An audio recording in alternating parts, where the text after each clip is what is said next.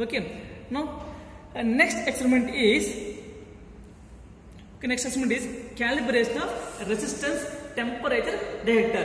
In earlier experiment we have discussed about how to calibrate thermistor. Okay, here we are going to describe about or calibrate RTD, that is resistance temperature detector. What is the advantage compared to thermistors? Here it is having wide range of measuring capability. Means we are going to measure much amount of temperature compared to thermistors. Okay, but we can get accurate value compared to thermistors. Okay, and we can get low amount of drift value. Okay, when we are going to measure the temperature below the 600 degrees centigrade, these devices are slowly replacing to the thermocouples.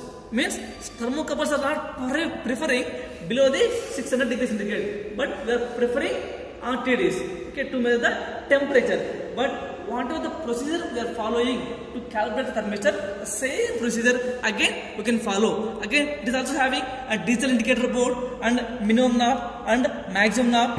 We are having some water bath. This is called as a water bath, and we are placing some amount of water inside the bath, and to heat the water or to increase the temperature of fluid or water, we are having heater. Okay, again that temperature we are going to measure with the help of this thermometer.